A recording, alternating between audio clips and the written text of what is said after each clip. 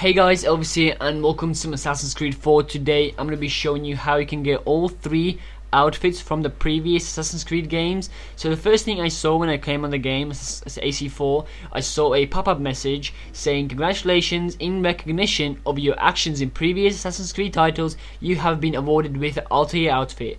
And I saw this message for all three outfits, so for the Altairs, for the Ezios and for the Connor's outfit. So at first I was assuming that you need to just play the game for that on that account.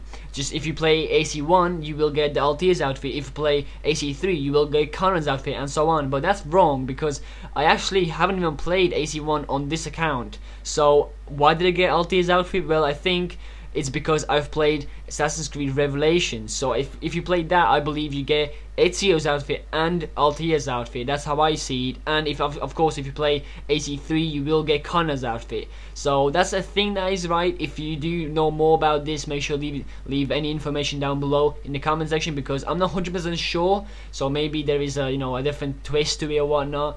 But yeah, that's how I see it, and I think that's the way it works. So I'm just gonna quickly show you the outfits, just like in game, just so you see how it looks like. Make sure you let me know which one you like the best and which one you like least, I guess. So yeah, let's get right into the outfits. So now I'm gonna be showing you each of the outfits in combat and just the way they look like in game. So if you do enjoy the video, make sure you leave a like and subscribe for more Assassin's Creed. So yeah, thanks for watching, and I'll talk to you in my next video.